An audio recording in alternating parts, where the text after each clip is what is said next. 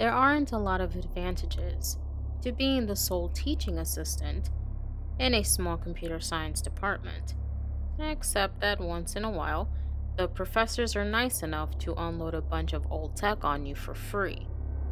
Maybe they're cleaning out their offices for the first time in decades and have a few Macintosh classics that would otherwise end up in a dumpster.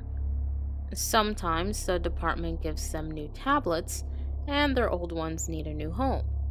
Or else someone retires and everything not absconded with for nostalgia's sake becomes fair game for scavenging. Courtesy of the faculty's generosity, I have a bunch of old computers, disk drives, motherboards, and virtually any other computer parts or accessory you can imagine kicking around my apartment. Tinkering with dated machines can be a great deal of fun. You can practice soldering without having to worry about flushing a bunch of money down the drain if you accidentally break your machine.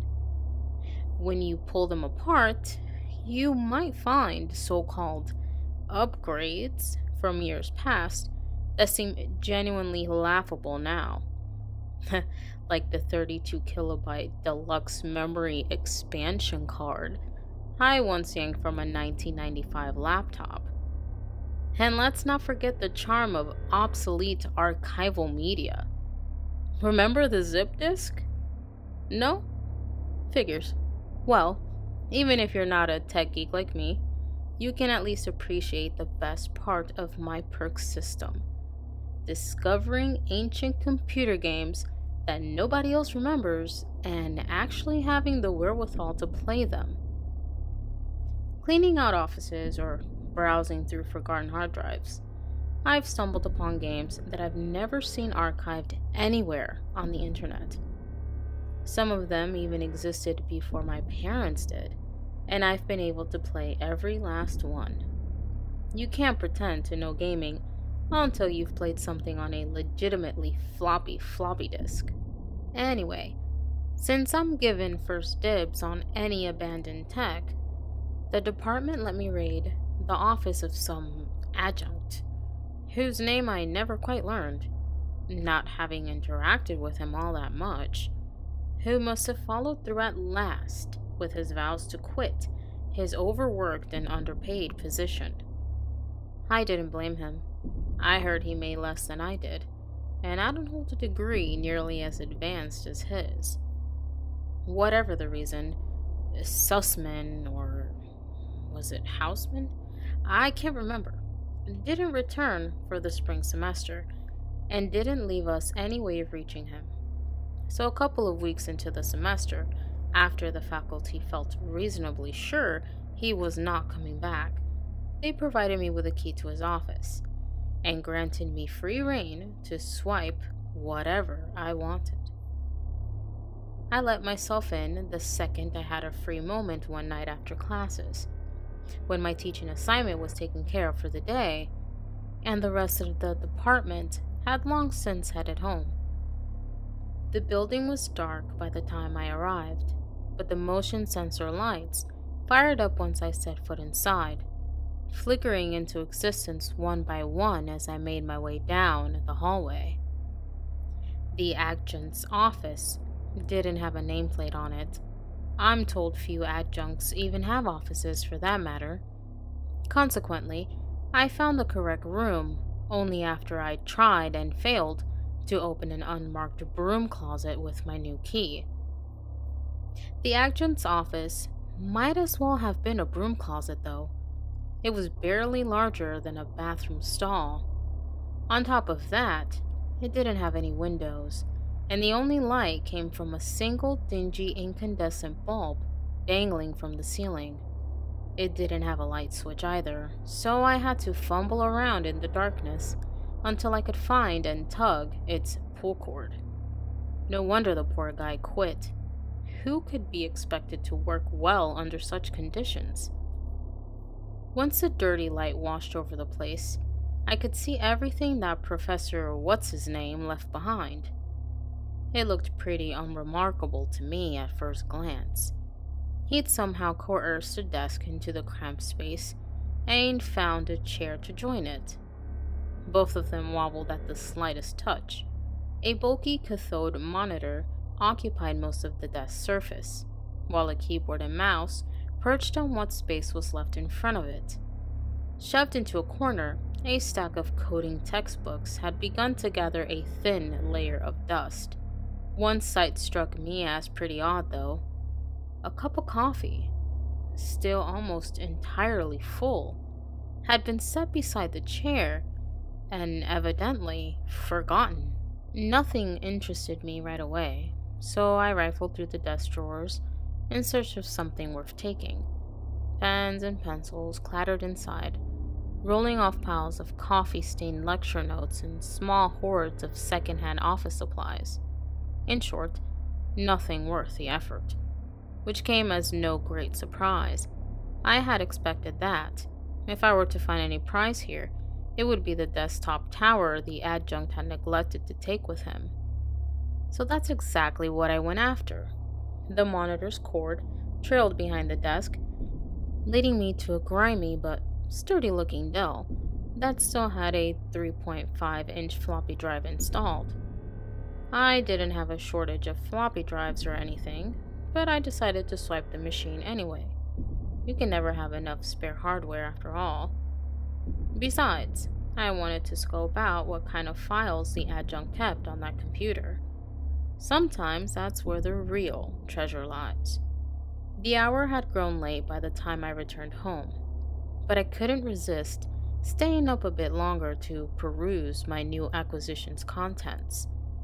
I hooked the computer up to one of my flat-screen monitors, introduced a keyboard and mouse, plugged it into a power outlet, and went to the fridge to retrieve a high-caffeine soda while I waited for the machine to boot up. Once I came back, a green glow had saturated the screen, dousing my keyboard and desk in sickly colors. The usual boot dialogues for a late 80s OS appeared, white and green, low-pixel characters. That's strange, I thought.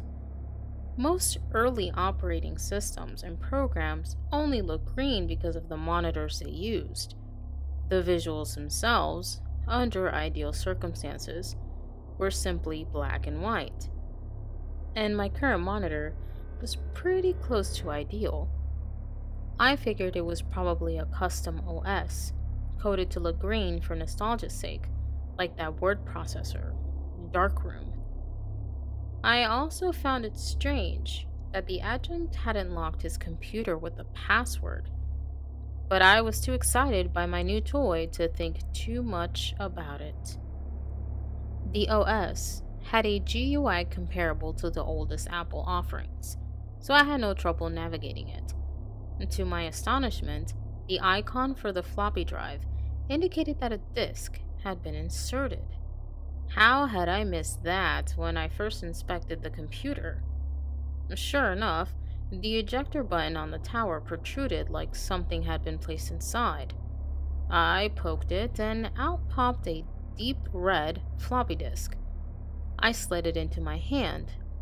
A label on the disk's front side, written in black marker with the most compact penmanship I had ever seen, read simply, "TOTER'S MAZE." Was it a game? If it was, I've never heard of it. But then again, I was always unearthing titles I've never heard of before in my office excavations. Maybe it was a personal project the adjunct had been developing. But whence that title? Programmers name things after themselves all the time, but this one seemed foreign to me. I couldn't have told you the adjunct's name, but I felt confident it wasn't Toter. By that point, my curiosity couldn't be restrained. I slid the disk into its drive and ran the single executable file it contained. The mouse cursor turned into an hourglass as the computer processed my command. Then, for no more than a millisecond, it transformed into a completely different shape. I could have sworn It looked like a terribly distended face, but I didn't catch a close enough glimpse because shortly thereafter, the screen went black. A second or two later, blocky green text, clearly arranged ASCII style, to look as if it were dripping or melting. It filled the screen. "TOTER'S MAZE" appeared in gigantic font, with a single red dot punctuating the center of the O, resembling a pupil caught in a camera flash. Beneath the title, a substantially smaller font presented me a binary command. "Begin?" Y/N. Messing with the arrow keys, I found I could move the red dot around, but that it couldn't maneuver beyond the letter that ringed it. I appreciated this simple diversion that the programmer had thought to include. It showed me consideration for the player, wondering what the rest of the game entailed. I hit the Y key. The screen again went black, save for the O with the red dot. Small green letters began to appear one after the other, with seconds-long intervals between them, as if they simulated someone making a tentative remark. Eventually, they finished spelling their message. "Are you sure? Y/N." What a bizarre feature, I thought. Usually, you save something like that for quit functions, so that a user doesn't accidentally lose all their progress from a botched keystroke. The unexpected dialogue only made me more curious. I pressed Y. At that, the small letters erased themselves one by one, saving my Y for last. Then the large O disappeared. The red dot stayed for a moment before it too disappeared. I was left with another black screen. Soon, some text seemed to float up from the blackness, like bubbles rising from a deep pond. "Level 1. Then the text seemed to sink out of view. After it disappeared, a bunch of angular green lines drew themselves into existence, forming a kind of labyrinth that looked like a simplified view of an intestinal tract. It wasn't much of a maze, though. There was only one route available. No branching paths, no dead ends. The red dot from the title screen waited at one end, and a blue dot of slightly smaller size resided at the other. I presumed that I controlled the red one, and I was right. I could navigate the red dot with the arrow keys. It moved at a much brisker pace than I had expected. If I drove it into one of the green lines, it stopped moving. The game imposed no penalty if it did. I suppose there was no objective other than to reach the blue dot, so I started guiding the red dot toward it. When the two dots finally touched, the blue one simply faded away. The rest of the level followed suit, and the red dot disappeared last. Text reading "Level 2" emerged from the blackness as if rising from liquid, exactly like what I'd seen for the previous level. It seemed anticlimactic to me, but then nobody plays games like this for cutscenes and stories. I figured the difficulty would amp up at least, and perhaps make for more of an entertaining experience. The second level proved no more challenging. I drew a square that took up half the screen. The red and blue dots both appeared inside on opposite corners. There were no obstacles.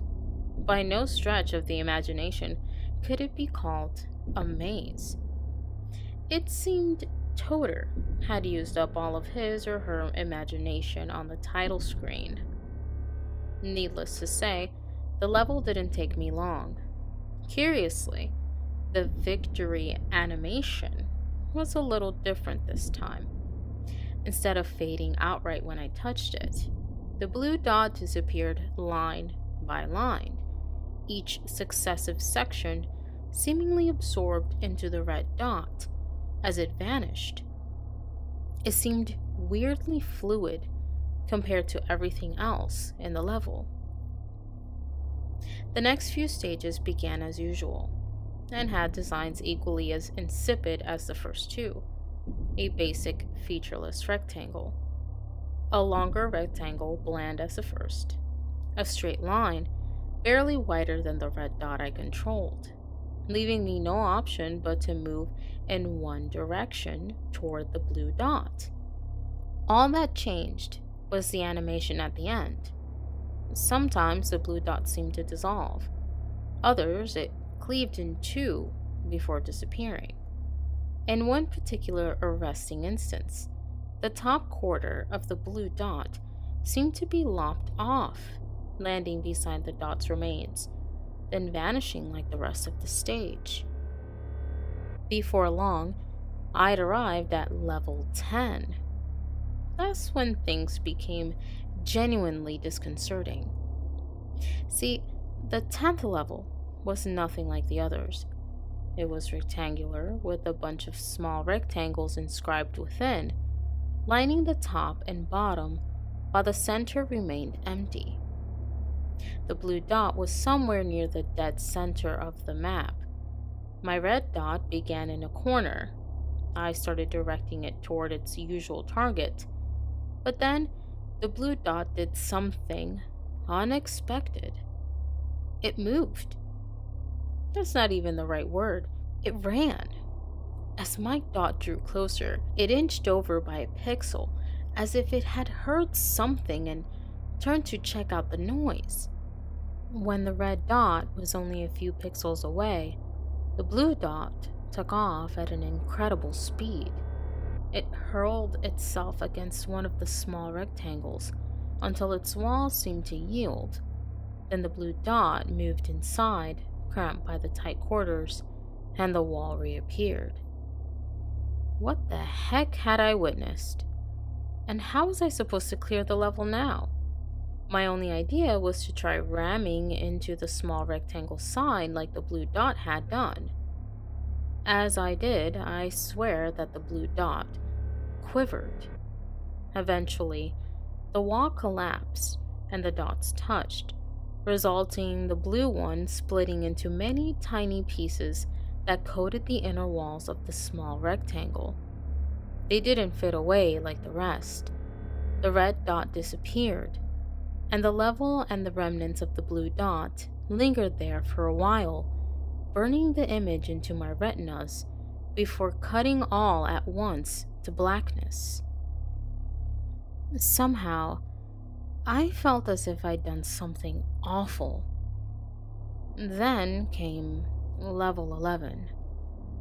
This one featured comparatively sophisticated cartography, rectangles within rectangles, and liberal use of walls, although it still didn't look much like a maze. The path to the blue dot was pretty obvious, and most of the space in the level seemed entirely superfluous. As I moved the red dot along, however, something about the stage began to make me feel uncomfortable. Insane though it sounds to say about this, about a bunch of green wires, it struck me as dimly familiar. I felt as though I had been there before. I blamed the feeling on the late hours, suspecting that a lack of sleep had started to toy with my senses. When I reached the blue dot, its shape didn't change. The color drained from it, top to bottom, until, I don't know why these were the first words to enter my mind, a gray husk remained. I told myself I sounded crazy, but I couldn't reason away the dread I had begun to feel. It weighed upon my chest, constricting my lungs, adding to my panic with each breath. Somewhere in my fight for air, I realized why the 11th level seemed so familiar. It looked uncannily like the floor plan to my stepfather's house. How many levels were left in this bizarre game? Even one was too many. I didn't want to play any longer. I pressed every key on the keyboard, but none of them, nor any combination of them I could think to try, let me exit the program. I tried to force the computer to shut down by holding its power button, but even after 2 consecutive minutes of pinning it, the screen still showed that hateful game. All the same, I couldn't bring myself to pull the plug on the machine. I somehow believed everything would stay on even if I did yank the tower's plug from its socket, and I doubted I would react well to the sight. As if reading my mind, the level finally began to change. Instead of the entire thing fading to black, however, the red dot grew in size, expanding until the whole screen shone red. If migraines can be said to have a color, that red would be it. It seared my eyes, and when I held them shut to guard against the scorching pain, the imprint of a horribly distended face glowed against my eyelids. Reflexively, my glance darted from it, but the thing reappeared wherever my eyes settled. Unlike most residual images that soften and fade over time, this one seemed to grow more detailed by the second. Its skull was deformed, stretched into an oblong shape like pulled putty. Its jaw seemed detached, one side hanging much lower than the other. Where its eyes should have been, I saw only 2 empty sockets that nonetheless seemed to watch me with malevolence. There was no way for me to avert my gaze from its frightening, hollow stare, except to open my eyes again. Once I did, the screen had at last turned black. I felt far more afraid of not finishing than finishing, so I went on to level 12. I recognized this level too. It clearly matched the floor plan of the computer science department, being almost an exact replica of the fire escape diagrams I'd seen posted on the walls there. The level's blue dot ambled about the stage, pausing at certain points while swaying back and forth over them. The red dot lingered in a small room that corresponded to the location of the adjunct's office. "It's only a game," I chanted to myself, like a mantra. It's only a game. My ritual almost restored to my calm until my cell phone buzzed, stridently vibrating atop my desk. I yelped at the sound. I couldn't help it. A text message had arrived. I felt reluctant to pick it up, expecting some correspondence worthy of the ring. But it was only something from my mother. Even so, that put me on edge. She was far from a night owl, so for her to need to contact me at such a late hour did not bode well. "Something's happened to Ron," the message read. Ron was my stepfather. "I don't know what. Blood everywhere. I don't understand. Have called police. Too shaken to talk right now. Call me soon, please." My stomach had knotted so tightly that I nearly vomited. I felt responsible. I almost certainly was responsible. What the hell kind of game was I playing? Who would make a game like this, and why? I couldn't finish the thought before I ended up disgorging my soda onto the floor. I slumped forward, the sting of stomach acid hot in my throat. As I pulled myself upright, I glimpsed the slow, deliberate movements of the blue dot on the screen. Based on its patterns, I probably indicated a member of the custodial staff. The poor fool had no idea what horrible fate awaited. For that matter, neither did I. I could only imagine, but didn't much want to imagine, what the red dot signified. My creative powers couldn't begin to fathom what it would do to its next victim. It was too much. I couldn't knowingly kill somebody. I would never forgive myself for the deaths I had accidentally caused. But I didn't have to allow any more to happen. I was better than that. I would not be an accomplice to murder. I pushed my keyboard aside and stared at the screen with defiance as I pondered what to do next. The game, however, saw farther ahead than I did. Within moments, a timer appeared in the corner of the screen. I barely registered that it showed 30 seconds before it rapidly began counting down. What would happen if the timer hit 0? 20 seconds. Then 15. I felt my resolve crumbling. If the game had proven this horrible when I did what it wanted, what kind of retribution would it visit on me if I went against its will? 10 seconds. 9. 8. I had to make my decision. 7. 6. 5. The decision came quickly. More instinct than conscious choice. I pounded the arrow keys. The red dot flew at unfathomable speed. The blue dot had no time to react. As soon as the red dot touched it, it collapsed into a pile, scattering like a handful of dust. The stains turned to water and fell from my eyes. By the time I had dried them, the hateful green font had risen. Final level. Stage 13. How auspicious. At least it couldn't torture me, nor anyone else, after one last death. I felt almost grateful that there would be only one more, and tried to think of his or her demise as a sacrifice to the well-being of everybody else. It would almost be a good thing, ending this horror once and for all. I had a moment of panic as it occurred to me that the game might try to pull a fast one on me. What if the final level featured on an abundance of blue dots, like a crowded shopping mall on the other side of the world or something? I couldn't do that. At least, I don't think I could. The text gradually disappeared. The level's blue and red dots appeared first, one of each, with almost no distance separating them. I began to heave a sigh of relief, until I saw the map. It was my apartment, rendered in harsh green pixels.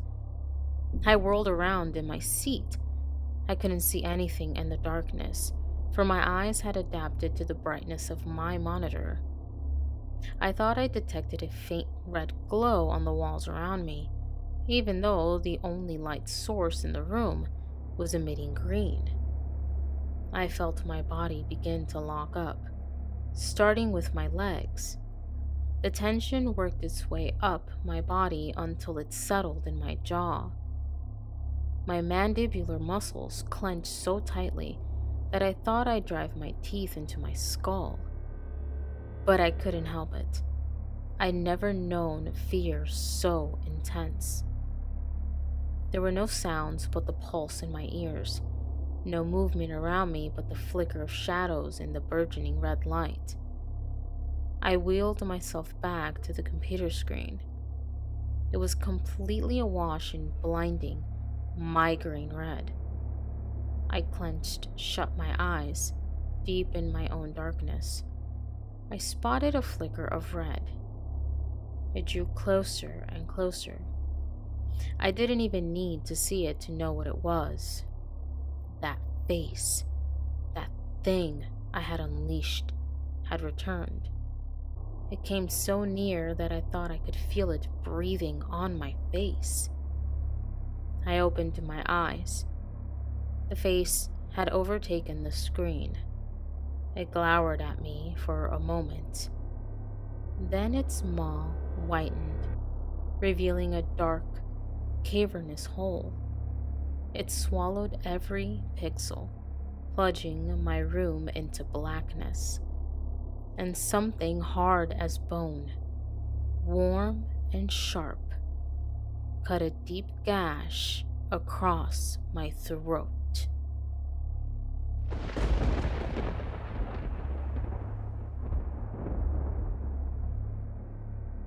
Hello, listeners. Thank you for listening to tonight's original creepypasta, TOTER'S Maze. I would also like to thank the author, Lex Joy, for allowing me to narrate this story. If you enjoyed my narration and would like to send me a story to be featured in a future episode, please send it over to my email or click on any of the social media links listed down in the description.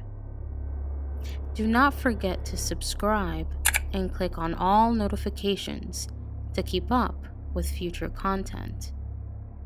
Thanks again for listening, and as always, I am your host, Marie Lives the Horror.